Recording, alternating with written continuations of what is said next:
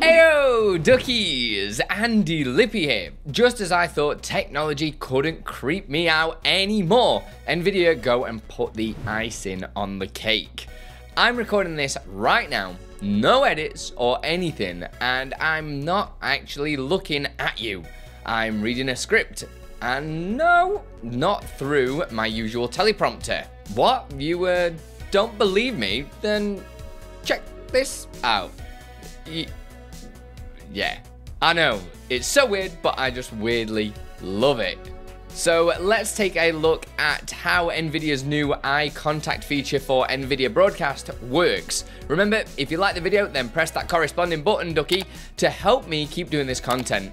Obviously, if you are new, smash the subscribe too. It's free and you won't miss any insane streaming tips. Put your rocking for the stone. Just in case you didn't know, NVIDIA Broadcast is a piece of software that utilizes AI technology to enhance video conferencing and streaming experiences.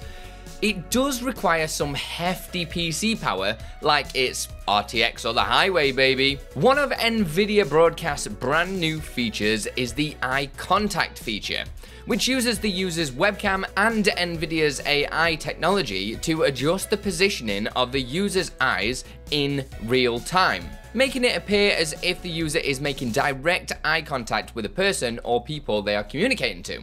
This can help to make the communication experience feel more natural and engaging. Just saying that sentence creeps me out.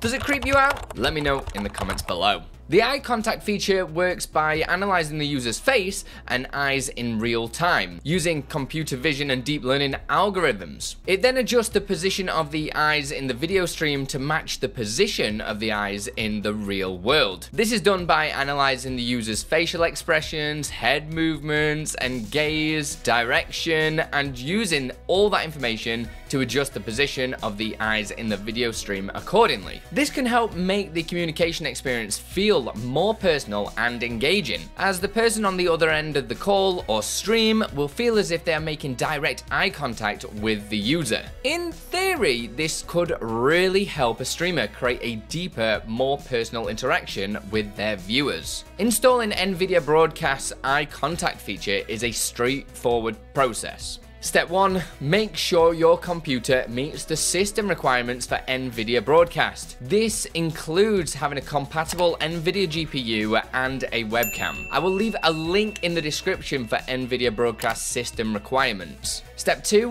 Download the latest version of the NVIDIA Broadcast software from the NVIDIA website. Again, link in the description. Step 3. Install the software by following the prompts in the installer. You will need to accept the agreements and all that jazz. If your NVIDIA graphics drivers are not up to date, you will get an error like the one you are seeing on screen now, so make sure it is updated. You can do that through GeForce Experience or all the other manual ways. Step 4. Once the installation is complete, open NVIDIA Broadcast. Step 5, go to the camera menu and ensure that your webcam is selected as the camera source. Under the effects tab, you will see a new option that's in some random language. Nice one, NVIDIA. Turn that on. And step 7, once the eye contact feature is enabled, you should be able to see the effect in your video stream. And finally, you can now test this feature in OBS or a different video call software to see how it looks to other people. Lighting and camera setup will make your mileage vary. As you can see, the reflection from my Elgato key lights in my glasses are sending it a little haywire. But in fairness, I shouldn't have them set up like this. If I adjust one, you will see a huge difference in performance and quality, so just fiddle around with your setup until you get the look that you are wanting. Having your camera closer to your face or zoomed in really makes a difference on how well this works. I use the internal camera settings to zoom in, and it makes a huge difference to the performance of the eye contact effect. To get all of this working inside OBS is also very simple to do. Open up OBS and go to the sources panel, click the plus button to add a new source and select video capture device. In the create/select source window, give the source a name and press OK. On the device dropdown, select NVIDIA Broadcast Camera as the actual device. You can adjust all the other settings as required, but the defaults should work just fine. Click OK to add the NVIDIA Broadcast Camera as a source in OBS, and then to adjust like the eye contact feature and all the other effects, just head back into NVIDIA Broadcast and you can adjust all the settings again to your desired look. Now I have this in OBS, I can show you side by side what this looks like. So you have something to reference it by in real time. I did this by using multiple virtual cameras. If you want to know how I did it, let me know in the comments below and I'll make you a tutorial. You can also add NVIDIA Broadcast to any of your online call apps, such as Discord, Teams, Skype, or Zoom. You just need to head into the specified app, then when you are selecting your camera input, just choose the NVIDIA Broadcast Camera. Remember, if you are trying to use the camera output in many places at once, it can cause it to just be a blank black screen. But there are ways around of that using more virtual cameras. Again, if you want to see the tutorial on that, then let me know in the comments below. Something great about NVIDIA Broadcast is the ability to stack multiple effects at the same time. So if you want to blur or remove the background, you can easily do that.